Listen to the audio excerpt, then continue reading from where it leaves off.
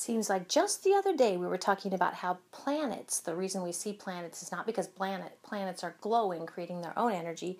It's because planets actually reflect the light from the sun. And it's the same thing with the moon. The only reason we see the moon is not because it's hot or glowing. It's because the light from the sun hits the moon, and then depending upon kind of the configuration of the Earth, sun, and moon, then we can actually see that light from the sun reflect off the moon.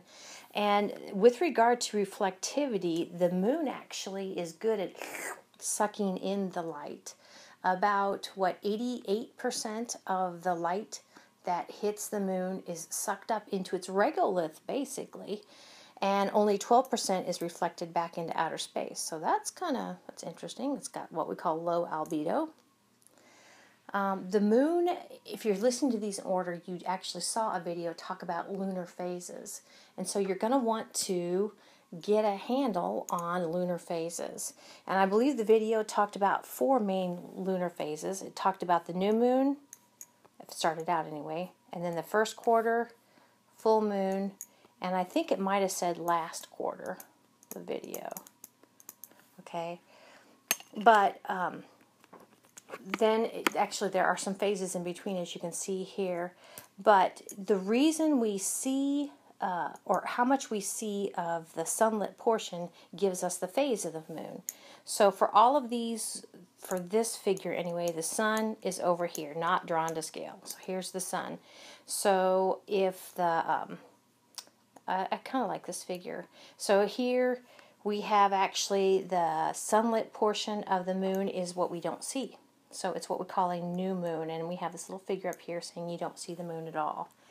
And then we have what's called a waxing crescent, okay, but it's on its way to first quarter over here.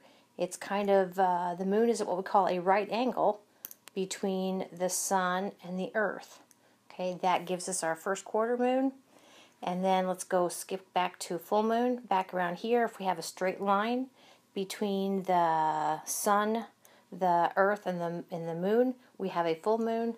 And then the moon continues, remember it's all about counterclockwise, it continues to move about the earth to orbit the earth, and when it's over here, again at a right angle, we have our last quarter moon. So then the video kind of talked about the terms waxing and waning and crescent and gibbous. Waxing and waning go together. Waxing means it's becoming more illuminated, and waning means it's becoming less illuminated. Now, is the moon really becoming more or less illuminated? No, but the amount that we see in our nighttime sky is less. And then we have crescent and gibbous, and crescent means it's less than a quarter, and gibbous means it's more than a quarter. So, yeah, so you're going to want to know these phases. And so here is your, here's your question here. And let me just go back here. One way that I remember is that what the moon's going to do next is whatever is on the right, so if this is the disk of the moon, whatever is on the right is going to continue or sweep through to the left side.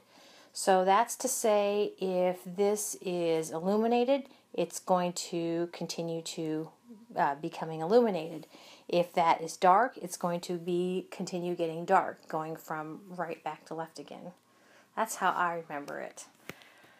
So I'll give you a little bit. This is your quiz question for this segment, and you need to list a number.